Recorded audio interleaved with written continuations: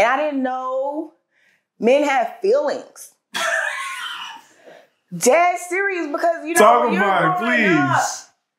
We are taught that men are not supposed to be emotional beings. And so if Sean like actually had an issue with something that I did and he sat and talked to me about it, and I was looking at him like, oh, you're upset?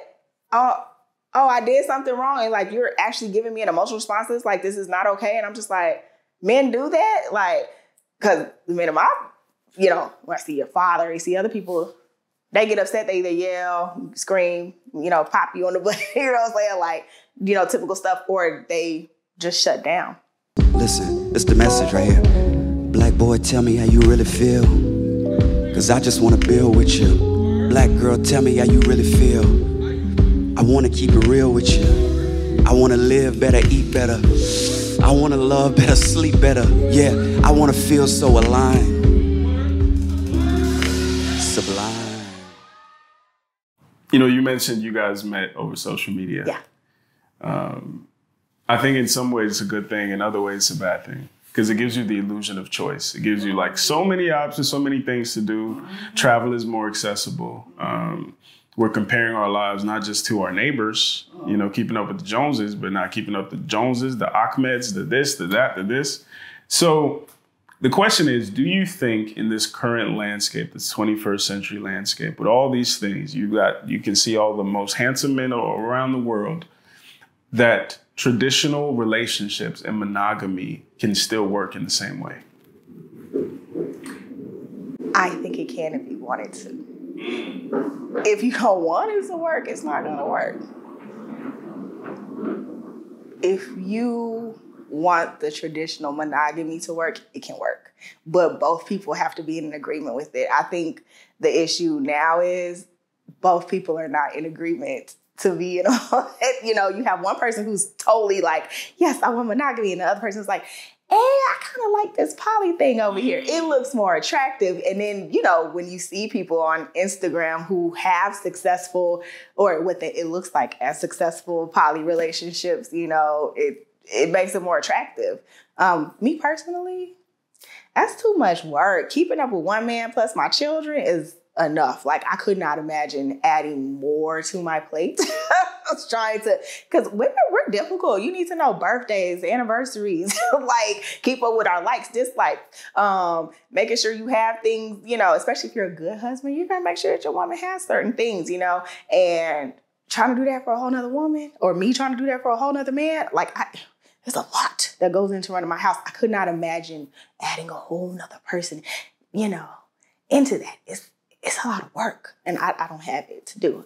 And God bless the people who can. I applaud you. That is good for you.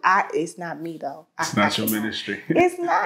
I can't. I don't even want to. You know what I'm saying? But yeah, I do think it can work if you both people want to. But you just have to find somebody who wants to do it with you. And if not, that's not your person. Don't waste your time. A lot of men, especially young men, in their experiences would say that it seems like women only want healed men, nice men, good men, after going through trials and tribulations with the not so good men. So, you know, you hear the thing, nice guys finish last. How would you respond to that? They don't finish last. It just takes them a little longer to get to it. I mean, you get the prize eventually. It's not last, you know, but eventually you'll get there. You know, me and Sean have very different opinions about this. So, tell the truth. Yeah, no, we do. We have very different opinions about this. Like, I feel like people, you have to go through situations in order to find out what you like, what you dislike, what things you're going to go for, what things you're not going to go for. Although my experiences dating sucked a lot, I realized that I was attracting trash because I was low-key trash myself at that time. Like, I didn't know what I wanted. I didn't have the confidence in myself. I wasn't good. I wasn't healed from childhood stuff. I wasn't healed from relationships that I put myself into, because I've taken my L's. So yeah, I put myself in those predicaments, but I didn't have confidence in myself to know that I was better than that and I deserve better. You deal with a lot of stuff because that's what you think you deserve. And I feel like, is it just women who only want the healed guys? I feel like everybody wants a healed person. Why is it, you know what I'm saying? I don't think it's just women who want that. It's everybody. You know, men go through relationships that are trash too. Each, you know, men and women. After you've gone through a whole bunch of bad stuff and then you sit back, you take a year off and just heal and realize, dang, I put myself through that. And, you know, going through your self-actualization is like when you're actually realizing like, damn, I did this to myself. Dang, I could have did better. I didn't love me enough to take myself out of that situation a lot sooner than I did. Yeah, you start realizing after, like, I don't want to deal with that anymore. And you stop, you know what I'm saying? And that's what I was saying. Like, if you're going to bring in what you put out. So if you're giving healed energy, you're going to attract a healed person. And yeah, eventually you're going to want someone who's healed because you're healed. You're not going to want that anymore. And I feel like that's for men and women. It's not just, you know, yeah. Is there guys out there who probably have, you know, they grew up good, you know what I'm saying? So their parents, you know, let them be emotionally intelligent and they have all that stuff. That's a blessing, you know? And if a woman can catch them when they early and get that, and she's already a healed person, God bless them. Let them have that, you know, unity early. But a lot of us, that's not the case. Like, I'm just throwing numbers, but I can guarantee you about 90%, especially us African Americans out here, like, everybody has their stuff. Everybody's went through childhood trauma. Everybody's had, you know, a rough childhood or didn't have what they felt like they need. And, you know, after you've healed from it and you've gone through your therapy, you've gone through counseling, you've gone through, you know, finding your spiritual self and all that stuff, you realize I deserve better. And so, yeah, I think it's not just the woman thing. I think it's men too. Everybody wants somebody who's healed. And it might be until you get in your 30s that you find these healed people, because it's usually a journey to get over there. And that's why I tell, like, my sister, she's younger, I'm like, girl, heal. You're 21, heal now. So you can be prepared for someone who is healed too earlier. And you don't have to wait till you're in your 30s or 40s to, you know, find a good relationship. So. What would you say to, for instance, my little brother? He has noticed that a certain type of guy has more success with women his age. Yeah. And he has the choice to either, like, remain a good guy and don't get no play, or adapt and become Future, become ruthless, knock him down, and then later on in life, settle down. So what would you say to him to not become corrupted by the reality of the 90%? It sucks. It does. And for those guys who are just genuinely already good because they have good mentors and good people around them, like, I know it sucks, and I know it sucks not having play as often as you want, but they're really good girls out there. And eventually you have to go in those spots where those good girls are too. Like, you can't just put it out all on women. You know what I'm saying? Like, you're choosing that. You know what I'm saying? So I would tell them, choose better. Like, make sure you're choosing the right type of woman. You know what I'm saying? Like, ask the questions. You know, one thing that, you know, I would say, if she doesn't embody the fruits of the spirit, you probably don't want her. You know what I'm saying? Like, that's not your girl. But also, if you're only going after the Instagram models, and not that all Instagram models are bad, you know what I'm saying? But if that's what you're going for, they like a certain type of lifestyle. If you can't provide them that, then you're in the wrong. Don't go for that. That's not what you are looking for, you know? So choose good too. They're there. There are women out there who are healed, who had good parents, who did the work already, who did it early. You know what I'm saying? And you just have to find them. They're there. I'll say this though. Huh? I'll say this. Yeah, let me hear. I think, you know, in my experience, you know, in my pimping journey, I have noticed the difference between good men and shitty men is a lot wider than the difference between good women and shitty women. Ooh, expound. Number one, sometimes good women and shitty women look the same. Ooh. They got the same makeup, the same outfits, the same hair, the same lashes. Okay. They talk the same. Okay. They believe in the same things.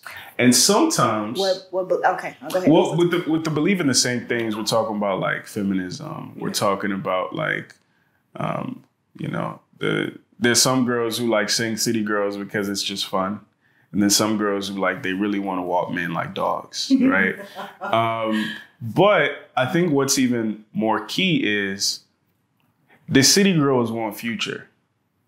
Yeah. The church girls want Future too, in a lot of men's experience. Okay.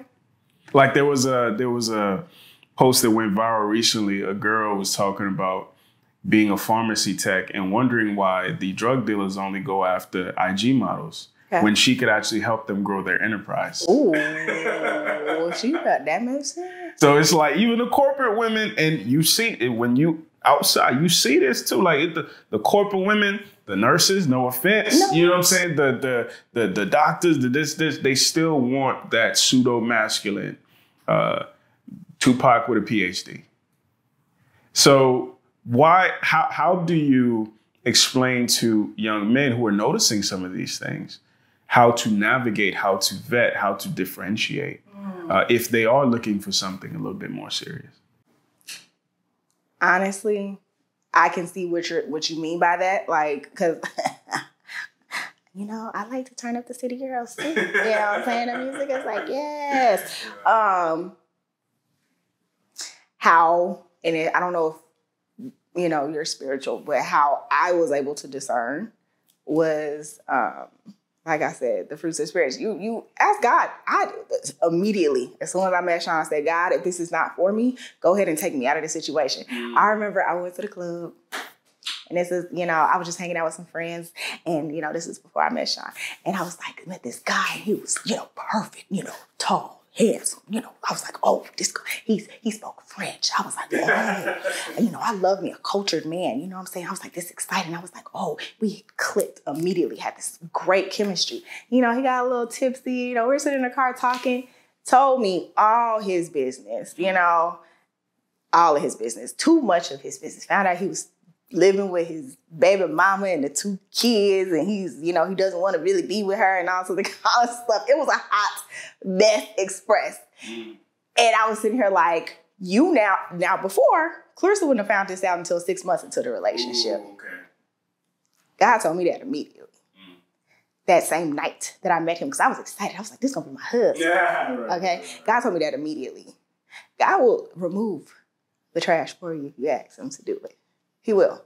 And you have to have faith in that. So, going back to your question, God, ask for the discerning spirit to come on to you so you can discern whether or not this person, you will know immediately if somebody is really trash.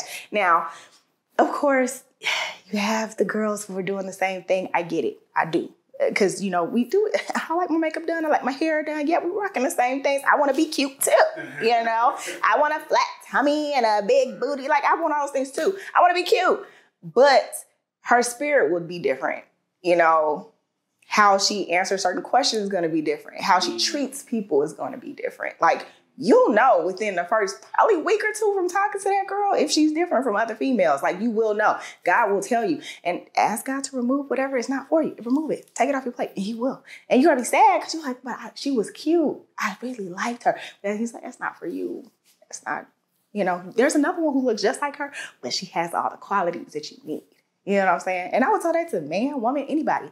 Ask God to remove what's not for you. Take it off your plate so you can be prepared for what it is. Because if you're sitting over here messing with her, you wasting time that you could have spent with another female who's actually good for you.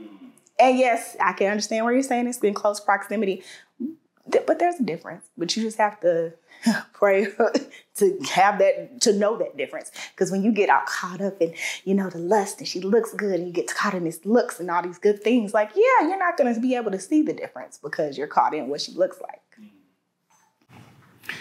What is the most difficult part about being married / what do you miss most about being single? I'm not gonna lie, there's not much I miss about being single. Maybe sleep. And that's because I have kids. Sleeping on her. Even today, like, we could have slept in. I was up at 7 o'clock. And I was just like, why? I want to sleep. But I've seen for everybody, not just for women, but for men too. I've seen what is out here. The pickings are slim. You know what I'm saying? Finding people who are normal, healed, trying to be good people, like genuinely good people, because like you said, everyone's trying to be like Future. Everyone's trying to be like a city girl. And because that's what looks popular, because everybody's trying to be like what culture tells them to be like, so, it is sometimes, trying to find a diamond in the rough. I don't know if you ever read that book about the 3 attachment styles. Mm-hmm. A lot of people have that avoidant attachment style. And then those are the ones who are in the dating, pool. So if you have somebody who's like that, you're not going to really find somebody who has a security attachment style to be with. So finding that is difficult. And I will say that.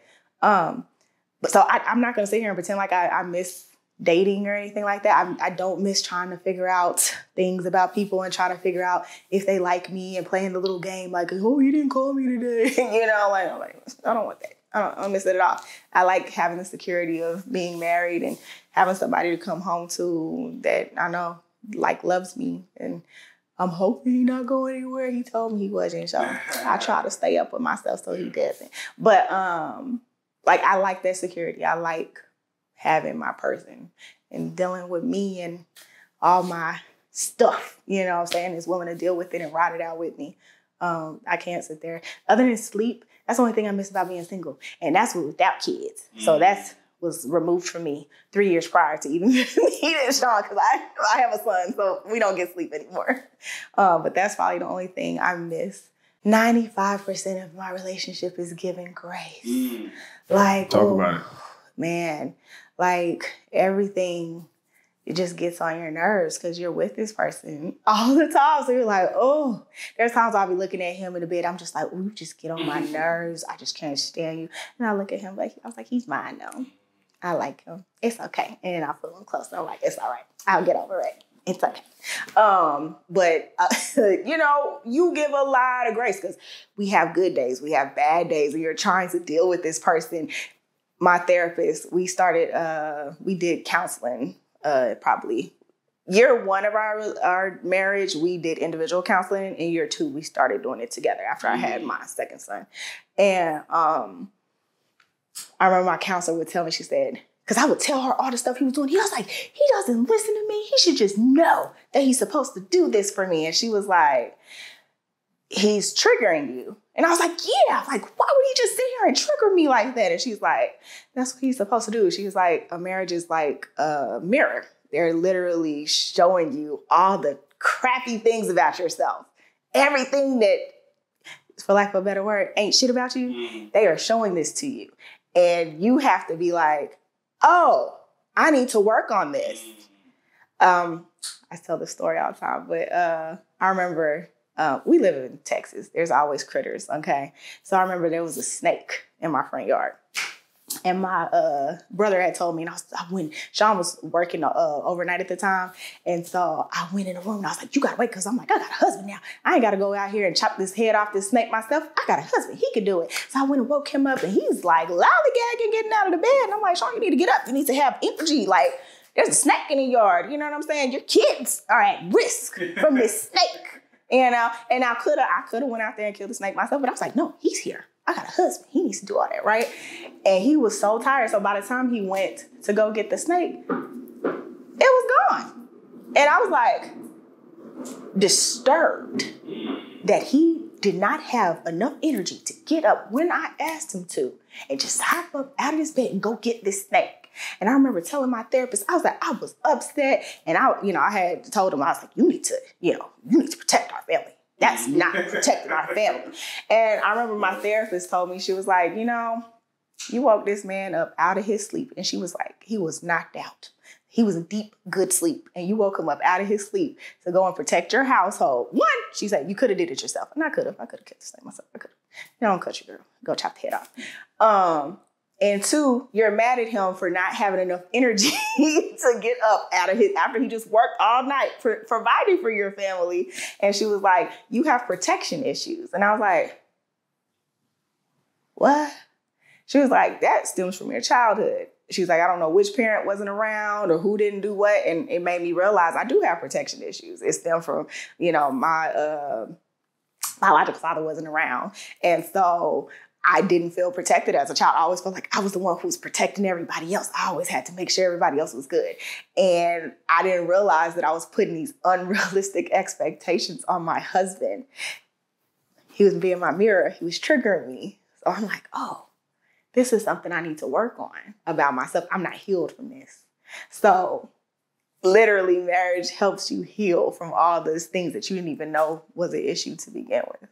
For the ladies who are listening, is there something in your time on earth, in your time being married, that you've learned about men that was surprising to you? Like, it doesn't make sense on the surface, but like, nah, men are actually like this. I'm gonna go ahead and take it here. Y'all's sex drive is crazy. Like, I didn't know that was a thing. Like, when you're single and if you doing your thug dizzle, out here fornicating, like, it's fun, you know what I'm saying? But like being married, I'm like, oh, you expect to bust it wide open all the time. Like, I'm tired. I cooked, clean, take care of these kids, like work the full time. Like, who got time to sit here and do this every night? Like, who finna do this? And like, that was especially after I had my son and I dealt with postpartum depression, and Sean was a saint through it. Like, he was in there, just being he's a rock star, but it's tough, and I realized that my poor husband was suffering, you know what I'm saying? Because I wasn't available emotionally or physically for him, especially after I had my kids, because I was battling my own stuff. The sex drive is crazy, like, y'all, like, legit, and it's like not like y'all can't help it. Like, this is here and it needs to be taken care of. And I'm like, who has time to do that all the time? Like, every day, it's ridiculous. Like, who does it that much? Like, why? Like, why are y'all doing it so much? I didn't know it was that, like, for y'all. Like, it's like a real thing. I was like, y'all just must be sex addicts out here. Like, this is ridiculous. But that's just the normal DNA for men. Like, a part of y'all's makeup. Like, y'all be needing sex, like, on a regular basis. Like, not even a regular basis, like, all the time. So we had to come to a compromise in our relationship about that, because I didn't think it was that serious, and he like had to sit me down one time, like, no, like, this is all men. This is not just me, or let me not say all, but the large majority of them. This is a thing. I did not know that about men, and I didn't know men have feelings. Dead serious, because talk about it, please. We are taught that men are not supposed to be emotional beings. And so if Sean like actually had an issue with something that I did, and he sat and talked to me about it, and I was looking at him like, oh, you're upset? Oh, I did something wrong. And like, you're actually giving me an emotional response to this? Like, this is not okay. And I'm just like, men do that? Like, because the men of my, when I see your father, you see other people, they get upset, they either yell, scream, pop you on the butt, you know what I'm saying? Like, typical stuff, or they just shut down, walk off, they close off their love to you and stuff. And I thought that was normal. I didn't think it was normal for men to have emotional responses to stuff, like, but it is. Like, men have emotions too, and it's okay. And I'm trying to make sure that I'm teaching my boys healthy ways to give those emotional responses, and, not just walking off. Or if you do need a minute, it's like, you know what, let me have a minute to, process this, and then we can sit down and talk. Oh, excuse me. But, just being able to express themselves in a healthy way, because the men in my life, as far as like when I think of father figures and, stuff, they didn't do that. Men, you didn't argue with no female. Yeah, I'm not gonna sit here and argue with you. You having your woman feelings, I'm not gonna entertain it, So seeing a man actually sit down, dialogue, have a conversation about stuff, it was different. I was like, oh, this is not what I'm used to experiencing from people. And I was like, okay, this is good. You know what I'm saying? It took me going to therapy, because at first I was like, he over here complaining, like, and then she was like, no, he's not complaining. He's telling you how he feels. I'm like, oh, men have feelings? That's normal? Yeah, I did not know that. When I thought that was, any man I had been with, it passed, like, they just shut down. There was no talking about anything. And I was sitting here lost, trying to figure out what they may be feeling, you know. And that was life. I thought that was normal behavior. And then I got married and I realized, oh, that's not normal. I have been not getting normal responses to stuff. Yeah, if that makes sense. Absolutely. Absolutely. So talk about conflict resolution. That's a question I get from women a lot. And I think it's part of their fear and men's fear as well, getting in long-term relationships. How do you guys, or how have you learned to resolve conflict? Let me tell you. We are still a work in progress, okay? I'm not going to sit here and lie to the people and act like we have it all figured out because we do not. But what I learned in counseling, and I try to implement, I don't use you statements. I don't go, you should have done that, because that was me. From the get, that was me. In the beginning of the relationship, I was always, you got to do this, you got to do that. It comes off accusatory, and people don't want to, you know, they're like, okay, well, let me shut down and, you know, not even hear what you're saying because you are accusing me of all this stuff. It's like, it doesn't feel good.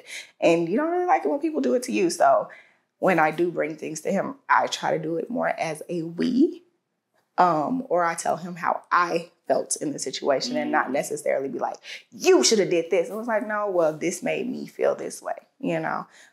Is one of my first things that I do. You know, they try to do the compliment sandwiches. It don't always work. But Sean likes to talk about stuff immediately. I do not. I need my time to process. And he had to learn that about me. So me, I'll tell him, you know what, this is not a good time to talk about it, but I give him a time on when we can talk about it. I think that's something that's healthy that we learn to do. I need to start doing that. Yes, because he was like, when you just shut me out, he was like, it makes me feel like, you know, I'm sitting here wondering what I did, trying to figure it out. And, you know, it puts like, especially if he's at work, he's in a state of like dysfunction all day. He's like, I got to go home and deal with this. I don't know you know what I'm saying? So I always tell him like, this is when we're going to talk about it. Give me this time. And he respects it. You know what I'm saying? But that was something we had to work through because he wants to talk about it now. I want to talk about it later, you know? So give a time when you can talk about it. So this person's not sitting here like all day, like, so what happened? You know? What other skills have we learned? My therapist told us to, you know, be in front of each other and to hold each other because it's very hard when you're touching somebody to be like, and you know, breathe, let's hold hands, let's talk it out.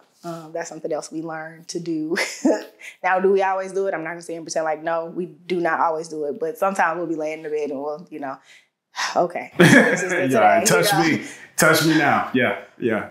And so that's something else we do. So we're not getting all riled up about stuff. We do try to have. And then Sean likes to do these check-ins. I don't really care for it, but he does check-ins. I feel like it's like, this is not a test. We're not in like 5th grade, but he likes to do check-ins like, you know, a couple times a week. And just like, how are you feeling? Like, you have to give me a grade where we are. And, you know, when we really suck it, I'll go ahead and give him that grade. I'm like, you know what? We're at a C right now. We are at a C. See how I did that? I didn't say you. I said we. We are at a C.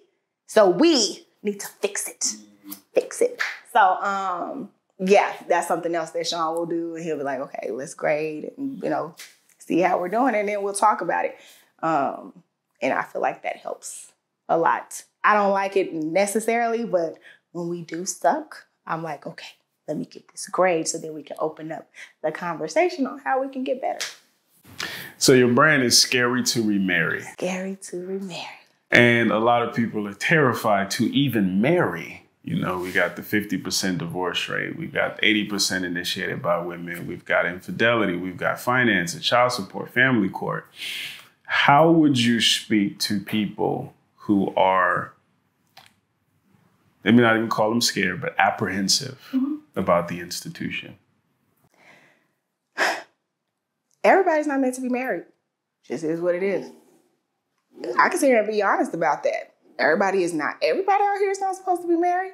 And if you know that person is you, then don't do it. Don't waste your time or anybody else's time, and don't put each other through the trauma. It's unnecessary trauma to sit there and put it, because, you know, especially, you know, you're Nigerian, right? Being in this part, marriage is big. big thing. Yeah, I've been to a few Nigerian weddings, okay? And so, a lot of times people will get married just, to appease everyone else. And that's because what culture tells you to do.